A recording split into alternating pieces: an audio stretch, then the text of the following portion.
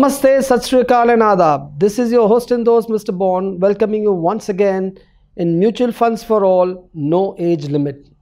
Welcome back, Vardhaman Javeri. Thank you. So my question this week is that since I have an EMI paying capacity, I would like to buy a new car. So what do you think I should consider while making this decision?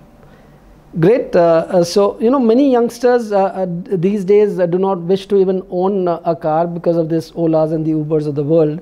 And many youngsters who want to buy a car when they've just started their career because they want to show that they have arrived from the student life to the corporate life. So how do you show off to your friends that I have arrived in a corporate life? Naturally, the first thing which because of your EMI paying capacity is you want to buy a new car. So instead of buying an expensive car of say rupees 8 lakhs, which can be a cost of a car, you may want to consider buying a budget car or a second-hand car of 3 lakh rupees, and you'll save that 5 lakh rupees. So what can 5 lakh rupees of investment fetch me?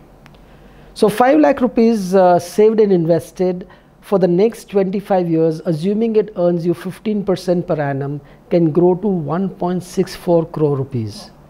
Now, I had spoken about creating a second source of income. The second source of income does not happen on its own. You will have to make an effort by being financially prudent at certain stages in your life and create that second source of income. Now, this 1.64 crore rupees which you have created as a corpus over the next 25 years can maybe fetch you 16.5 lakh rupees at 10% per annum. And that's 1,36,000 per month. That is how you create second source of income.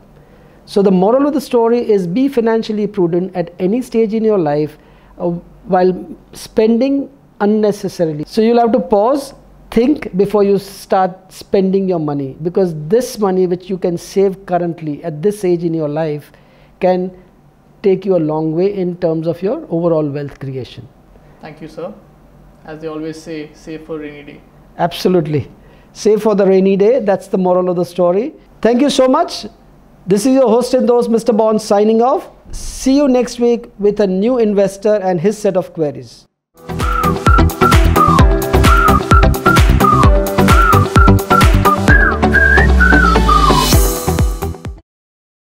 Mutual fund investments are subject to market risks. Read all scheme related documents carefully.